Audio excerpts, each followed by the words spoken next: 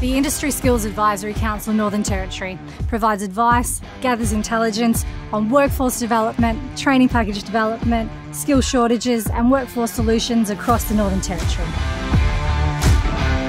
Recently, the MEM training package undertook a review. ISACNT engaged with local businesses, training providers and associations to gather feedback to improve the national training standard. When the training package consultation was announced, I met with Grant from A&B Welding. We sat down and went through the training package, and through the information that he's provided, it's resulted in a new unit of competency being created for metal fabricators. Well, one of the big things I see is with the amount of people coming through and tradesmen, shortage of, I've identified a big lack of compliance to the actual codes and standards and what is up to date and what is current.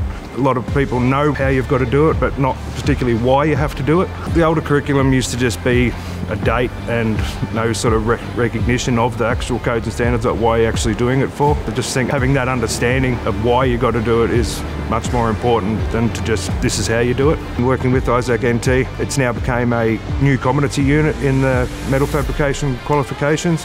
So I think that's a great step that industry's actually getting heard, and it's going to just actually help industry as a whole in the future. In my position as a managing director, I just couldn't encourage other business owners enough to get on board with this type of stuff. This is a really good example of how industry can influence the national training package. If your organisation is interested in participating in training package development or needing assistance with workforce development or solutions, contact us at ISACNT.